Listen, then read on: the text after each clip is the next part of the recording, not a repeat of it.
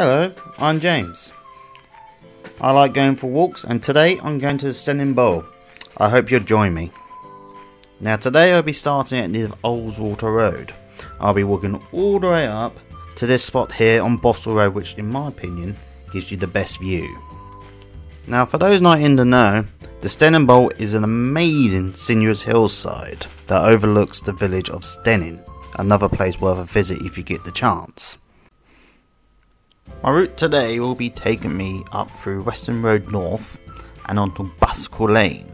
Around there you can see many wondrous sights which I'm unable to show today, but they're really better off seen in person. Now as we come to the end of Bicycle Lane, if you look to the right or east if you wish to be fancy about it, you'll notice the Brighton branch of Careco.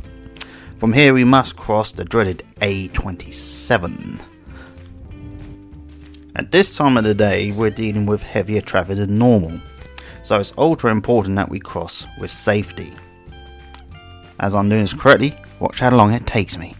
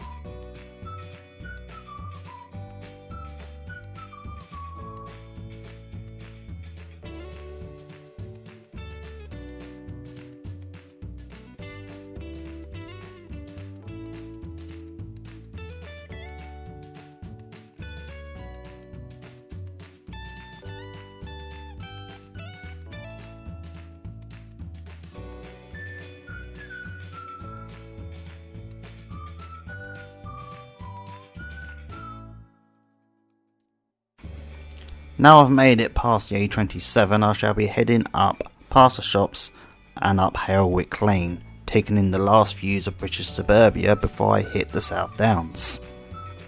As I pass Halewick Park it does get steeper. Now if like me and you really have a low level of fitness, you may start to feel regrets.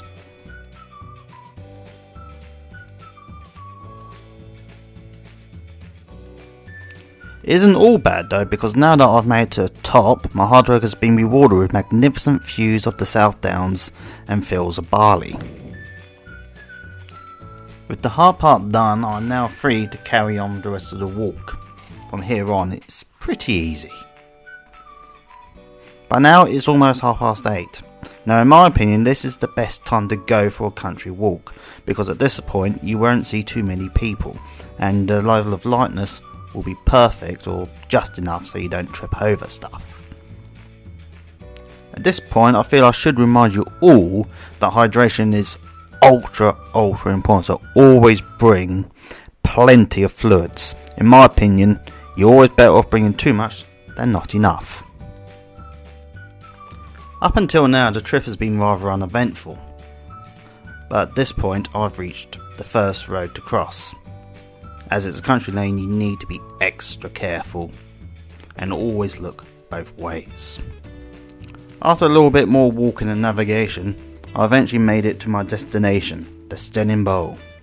Now amazingly, I've never actually been here and stopped in person to actually look. I've only ever seen it driving by. I can honestly say it's not disappointing in the slightest. I shall leave you to enjoy your view, as I did, and I hope you'll all join me next time for another adventure. Bye!